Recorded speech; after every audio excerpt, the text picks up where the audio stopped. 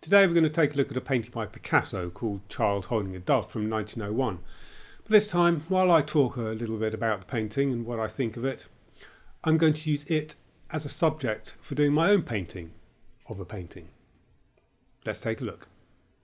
I have on my computer desktop a whole load of artworks, mainly paintings, that I remembered from when growing up, artistically that is, when I was studying paintings and trying to work out who I was as an artist and what made a good painting. That was my main concern, being a painter primarily, rather than an artist in the more general sense, if you see the difference.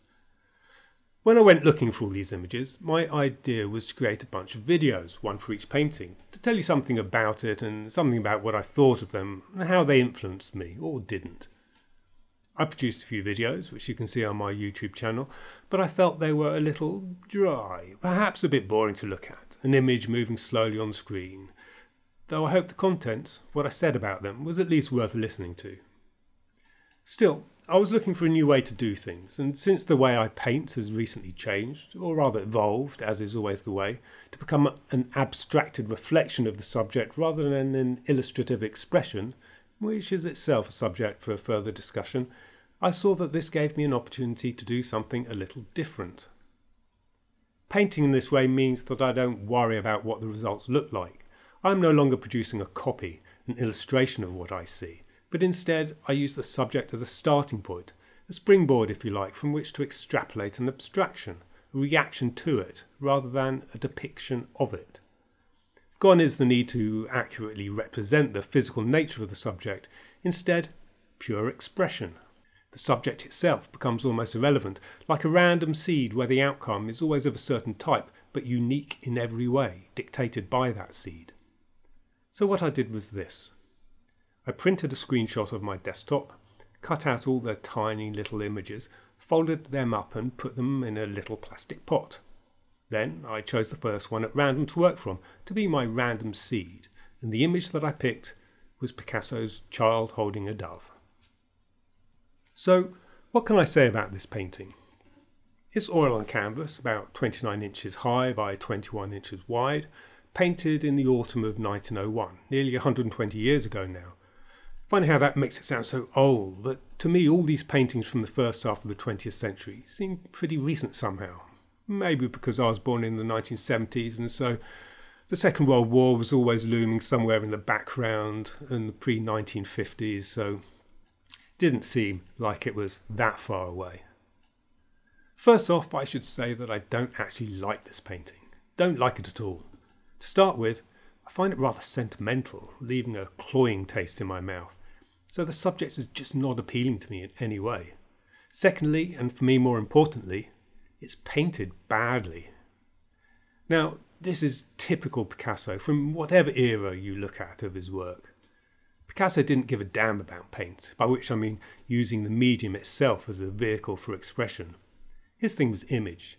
If you study his works from the beginning to the end, as I have, you'll see that. But what I found when I was trying to work him out was quite interesting. If you think about it, as a child and young man, he had complete mastery over the techniques employed by painters to produce the kind of traditional effects and appearance of a painting. You can see his early works going through various styles, copying this painter and that, simply emulating the way they painted. Now, it seems to me that he had no problem with this at all, found it pretty easy in fact. And you must also remember that his father was a painter too, and an art teacher, so no doubt he passed on all the tricks of the trade that young Pablo needed in order to achieve the look of any style of painting. So imagine this. You're a young artist, late teens, early 20s, and all the styles are superficial ways of applying paint to canvas that your forebears have struggled with and worked on in order to solve the problems that painting poses. You have mastered in but a few years, before you've really even grown up. So you become a young man or woman and find that you can do everything that hitherto artists have pretty much spent their whole careers trying to get to grips with. And you're like, so what now? Well, for Picasso, paint itself clearly held no great interest. He'd been there, done that, painted the t-shirt. What got Picasso going was the image you ended up with at the end of the day, whatever style or technique you used to achieve it.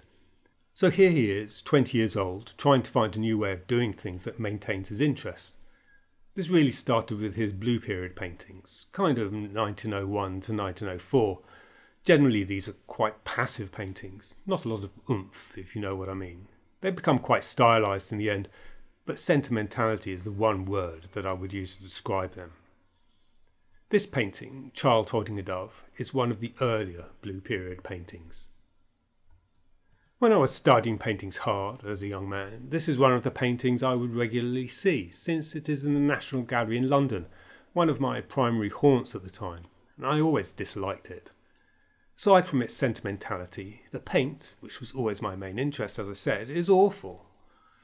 The surface looks like it's been painted over something else for a start, which leads to confusion over what the painter's actually trying to express.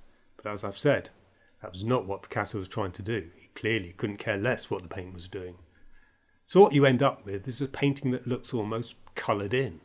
Paint, in this case, is simply a way to get colour on the canvas and nothing more. When you look a bit closer, it is even more obvious. Once the colours were applied in a rather uninterested way, the image is then completed by simply drawing it on top. The black lines you can see, all very sketchy, are simply outlines, a line drawing on top of the filled-in colour fields.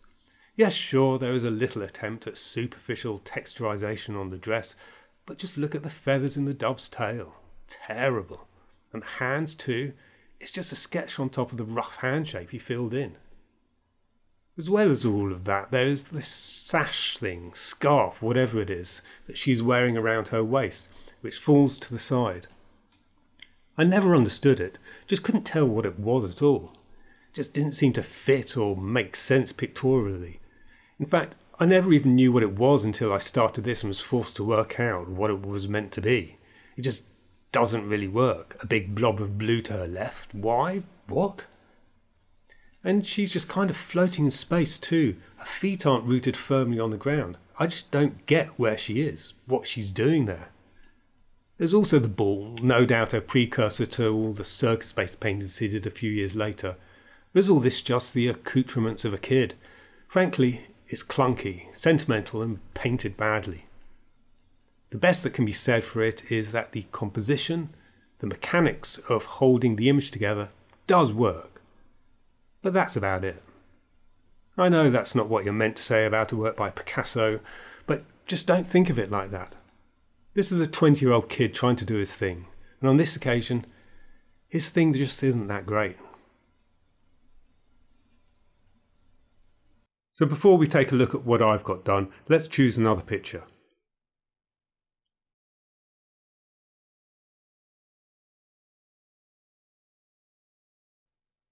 Marcel Duchamp's Nude Descending a Staircase, number 2. Great. So now here's my reaction to Pablo Picasso's Child Holding a Dove.